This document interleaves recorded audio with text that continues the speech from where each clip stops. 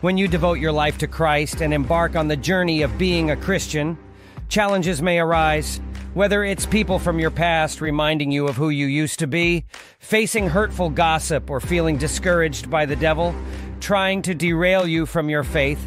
It's crucial to understand that these obstacles do not come from God. The devil seeks to distract you from fulfilling God's purpose in your life.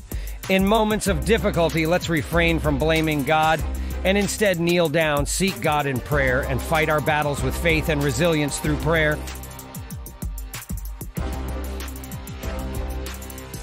John 10:11, "The thief comes only to steal and kill and destroy. I have come that they may have life and have it to the full."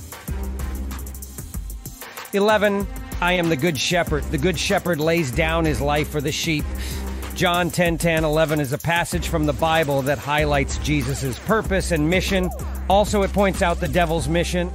In these verses, Jesus declares that the thief, referring to Satan, not God who we sometimes blame, or any destructive force, Ephesians 6:12, "For our struggle is not against flesh and blood, but against the rulers, against the authorities, against the powers of this dark world, and against the spiritual forces of evil in the heavenly realms," comes to steal, kill, and destroy.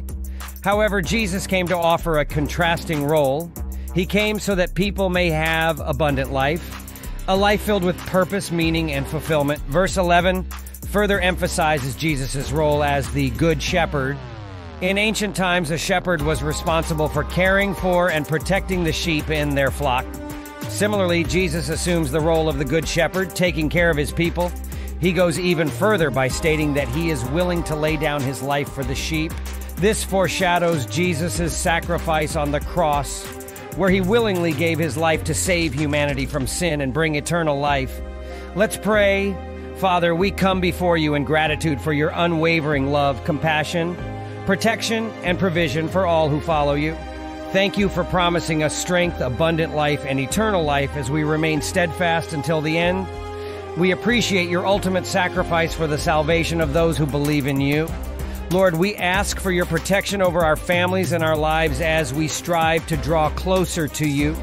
Help us discern when the devil is trying to attack us and guide us to refrain from blaming you. May our relationship with you deepen so we can reflect your light to others. May they see you in us as we strive to embody your love and grace. In Jesus' name we pray, amen.